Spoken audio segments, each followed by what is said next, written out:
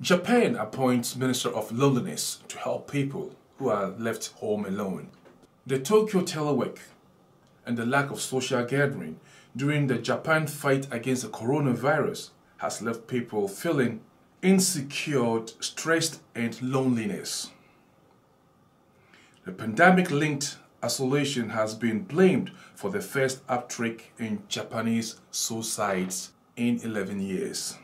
Recognizing a serious problem, the Prime Minister Yoshihide Suga on Friday launched a cabinet of posts to elevate social isolations.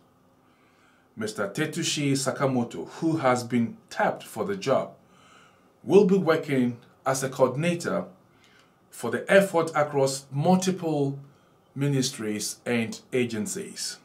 Women especially are feeling more isolated and face increasing suicide rates. Suga told Sakamoto, "I would like you to examine the issue and put forward a comprehensive strategy."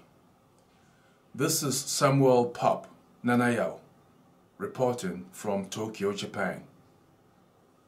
Jafric Radio.